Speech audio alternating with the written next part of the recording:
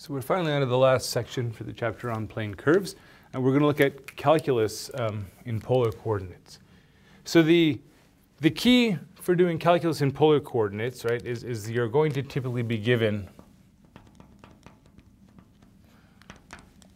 r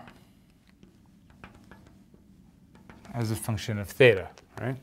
And what we want to do is we want to fall back on what we already know about doing calculus for parametric curves. So we know that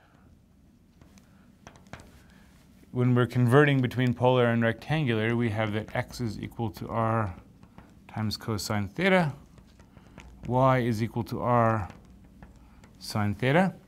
And so if we use theta as our parameter, right, then what we get is that x is equal to f of theta cos theta, y is equal to f of theta sine theta, right?